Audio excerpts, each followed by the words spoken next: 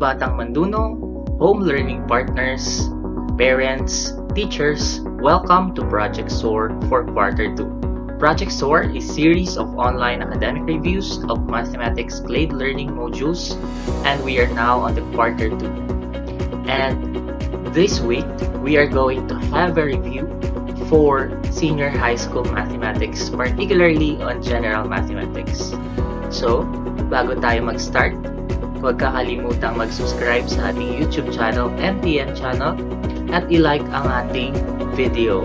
I-share na rin ito sa inyong mga friends at sa inyong mga kakilala na nahihirapan sa general mathematics dahil siguradong mapapadali ang inyong buhay pag pinanood ninyo ang Project SOAR linggo-linggo. Ang ating reviewer para sa General Mathematics Week 2 ay Teacher 3 ng mataas na paaralang Neftali A. Gonzalez. Siya ay isa sa mga presenter mula sa SDO Mandaluyong sa nakaraang 25th Asian Technology Conference in Mathematics sa Thailand. Isa siyang researcher at isa siyang mathematician. Mga batang mandunong, pasalubungan natin ng masigabong palakpakan ang ating reviewer para sa General Mathematics Week 2, Mr. Ryan J. C. Verbo. Good morning, sir. Hello, good afternoon everyone. Mabuhay and welcome again to our Project SOAR, a series of online academic review in mathematics. Today, it is my task to give you a review for General Mathematics second quarter in week 2 using the CLAID learning module. My name is Ryan J. C. Verbo, a teacher from mataas na paaralang Neftali A. Gonzalez. Our topic for today is about maturity, future value, and present value at compound interest. Pagkatapos ng araling ito, we shall be able to compute maturity or future value and present value of compound interest. Before anything else, let us define particular terms that we will be able to encounter for the rest of our discussion in business mathematics, not only for this particular topic. First is the origin or loan date. Date on which money is received by the borrower. Repayment date or maturity date on which the money borrowed or loaned is to be completely repaid. Time or term, amount of time in years the money borrowed or invested. It is always expressed in years. Principal amount, or sometimes known as the origin amount, the invested amount, or the amount of money borrowed on the origin date. Then we have the rate, annual rate. Usually it is in percentage, and it was charged by the lender or rate of increase of the investment. Frequency of conversion, it is the number of conversion periods in 1 year. Conversion or interest period is the time between successive conversions of interest. The interest here is the amount paid or earned for the use of money. Compound interest, it is a type of interest that is compounded on the principal and also on the accumulated past interests. Maturity value or future value, it is the amount at 30 years that the lender receives from the borrower or on the maturity date. In other words, it is the expected amount of payment that will be receiving by the lender coming from the borrower on the maturity date. So let us illustrate maturity value or future value and compound interest. So the general rule in computing future value or maturity value of compound interest, we got here F is equal to P, quantity 1 plus R raised to T. P is the principal or the present value, and F is the future value or the maturity value at the end of the term.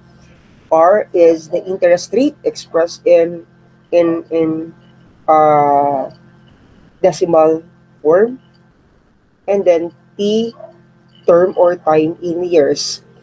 Okay, the compound interest is given also by this formula. I sub C is equal to F minus P, where F again is the future value and P is the principal amount or the present value. Let's have this illustrative example. Find the maturity value and the compound interest if 15,000 is compounded annually at an interest rate of 2.5% in 3 years. Now, in this particular example, we wanted to know the future value and the compound interest of 15,000 with an interest rate of 2.5% due in 3 years. So these are the given. Our 15,000 here is the present value or the principal. R is equal to 2.5% or the interest rate is the 2.5% or 0.025. T is equal to 3 years. So we are to find for the maturity value F and compound interest. Now let us first compute for the maturity value F. With the formula, using the formula F is equal to P, quantity 1 plus R raised to T. All we have to do is to substitute the given. Therefore, that's 15,000 times quantity 1 plus 0.025 raised to 3. Okay? So, adding 1 and 0.025, we got 1.025 and then raise it by 3. That is 1.076890625 and then multiply it by 15,000. Therefore, our maturity value or the future value at the end of 3 years with the interest rate of 2.5% is 16,153.36.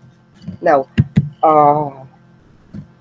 solving for the compound interest, we will be using I sub C is equal to F minus P. Okay? Wherein we all know we were able to compute the value for F, that is 16,153.36 minus the given present value or principal, versus 15,000. Therefore, the compound interest is equal to 1,153.36. Another example here, suppose your father deposited in your bank account 10,000 at an annual interest rate of 0.5% compounded yearly. When you graduate from kindergarten and did not get the amount until you finish grade 12. How much will you have in your bank account after 12 years? So let us identify first the given. 10,000 is actually the present value or the principal amount. 0.5% is the rate or the interest rate divided by 100. We got 0.005, while 12 years is our term or T. Now, we are to find for the maturity value F or the future value. So in finding the maturity value with this particular example, we will be using again this formula F is equal to P quantity 1 plus R raised to T. Then substitute all the given. It's F is equal to 10,000 times 1 plus 0.005 raised to 12. Adding 0.005 to 1, we got quantity 1.005, that's raised to 12. I'm sorry. That's raised to 12. Okay, so we got here 1.061677812 times 10,000. Therefore, the future value or the maturity value is 10,616.78.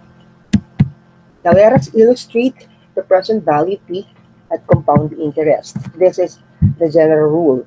That's P is equal to F all over 1 plus R quantity P, or We can also derive it from f quantity 1 plus r raised to negative t, where p is the present value or the principal amount, f is the maturity or the future value at the end of the term, r is the interest rate, and t is the term or time in years.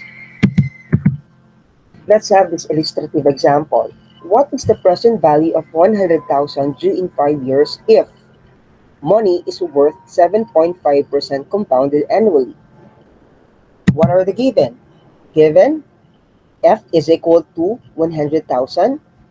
Our interest rate is equal to 7.5% or 0.075, while t is equal to 5 years. And we are to find for our p. To identify the value for our present value p, we will be using p is equal to f quantity 1 plus r raised to negative t, or we can also use p is equal to f all over 1 plus r raised to 8.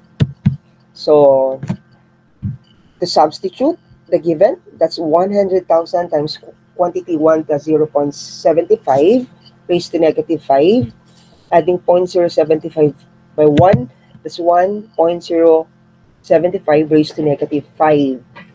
And 1.075 raised to negative 5 is equal to 0.6965, 58, 63, and 2 times 100.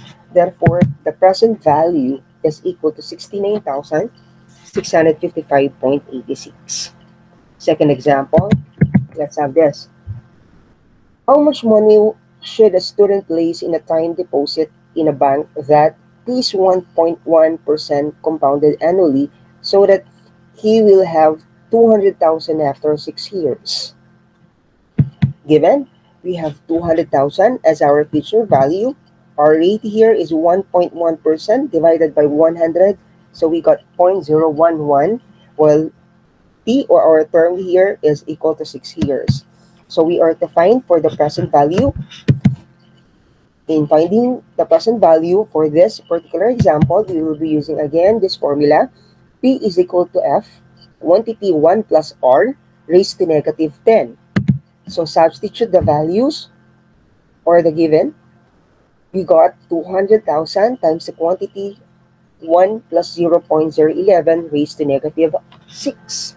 Adding 0.011 to 1, that's 1.011 raised to negative 6, and then we got 0.9364, 68269.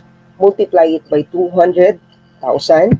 Therefore, the present value is equal to 187,293.65. My references: